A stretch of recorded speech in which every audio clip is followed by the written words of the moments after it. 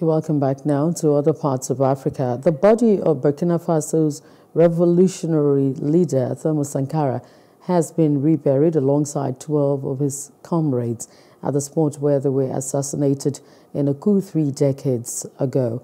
The ceremony was held in presence of Prime Minister of Burkina Faso, Apollinaire de Tambela. Sankara came to power in August 1983 as an army captain. Nicknamed Africa's Che Guevara, he was a fiery Marxist-Leninist who blasted the West for neocolonialism and hypocrisy. He changed the country's name from the colonial era Upper Volta to Burkina Faso, meaning the land of honest men, and pushed through a range of reforms, including promoting vaccination and banning female genital mutilation.